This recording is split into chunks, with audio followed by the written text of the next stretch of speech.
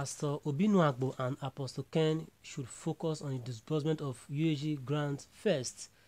If Uaag has the money and if actually Apostle Ken has the power to disburse before fake Pastor Nwagbo comes up with another GFM grant, as I see this as a distraction. Today is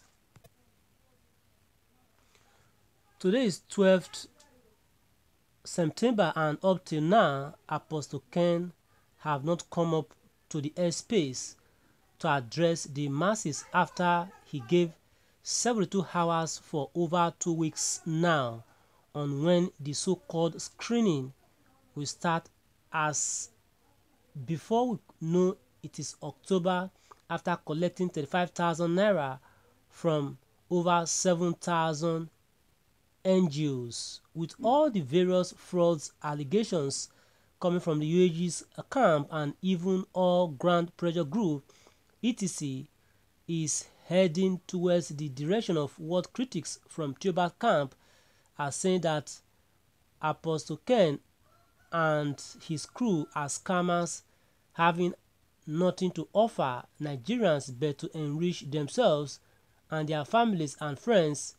Like I, the electrifying hitman, I am a Michael, said in my findings that Uaag doesn't have money but US has, and the person who will disburse the money is a different person, which will play out soon.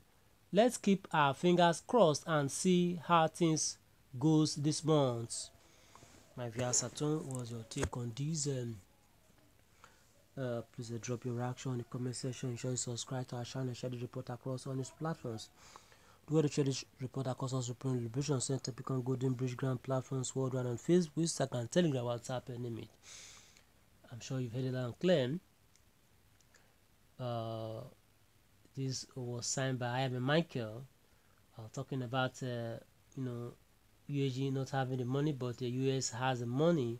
Before now, we've told you that Uaag is a platform to achieve disbursement through US, and also too, I am Michael is saying that who is to disburse is a different person, and the person will be unraveled as time goes on. Alright, please drop your reaction in the comment section. Ensure you subscribe to our channel and spread the report. And bye for now, please. Thanks so much for listening. Bye for now.